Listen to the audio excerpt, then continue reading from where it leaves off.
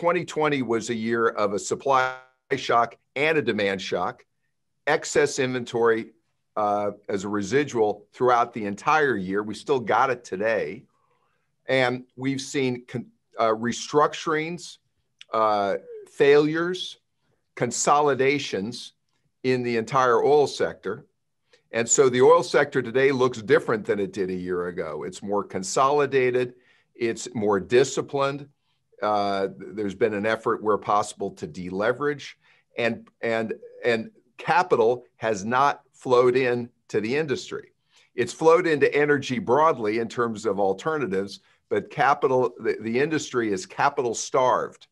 And as a result of that, most producers have told their shareholders that to the extent we have higher prices, they're going to return a meaningfully higher percentage of that cash flow to shareholders instead of in new drilling, as unlike what they've done in the past.